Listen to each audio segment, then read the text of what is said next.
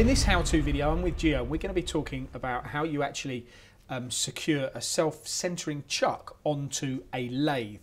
Now, Gio, it might sound simple, and it is the sort of stuff we've all done during our apprenticeships, but for people that this is the first time they maybe looked at engineering, explain what you do and how it works. Well, I think these how-to videos are really just to illustrate and educate kind of people getting into engineering, but even engineers that have been in it for a long time sometimes can fall into bad habits, and this kind of illustrates the right procedure that you should follow when mounting a scroll chuck to the spindle nose of a lathe. Now, as we all know, all spindle nose of lathes are all different. So when you take that into consideration, the first thing that you will need is an adapter plate to fit onto the spindle nose of the machine. You'll need to make sure that the spindle nose is clean, free from any debris, and maybe even put some lubrication on there.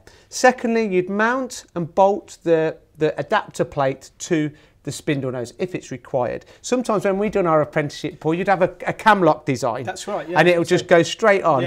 That's very simple. So the adapter plate means that you can have different variants of chucks and spindle on different spindle noses. Exactly that. Say, for example, I was Mr. Customer and I phoned up Bison as an example. This is a 6-jaw chuck on this particular video.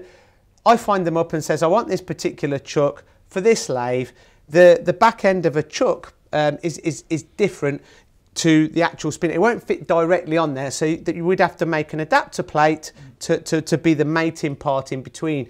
Once the adapter plate is onto the spindle nose of the machine tool, you clock that adapter plate up to make sure it's running radially true, but also true across the face of it. And what happens if you don't do this properly?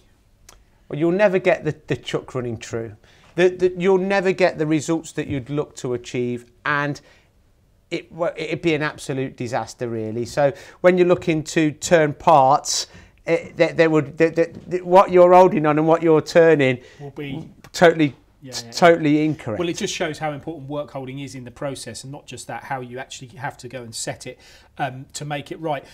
So these are a range of Bison videos, are there, that people can find and research and learn these simple things themselves? Absolutely. I think these are great videos for educational facilities, for universities, and for people looking to get into engineering at kind of any level. You can find them on the MTD CNC platform or Bison's own channel and their YouTube channel.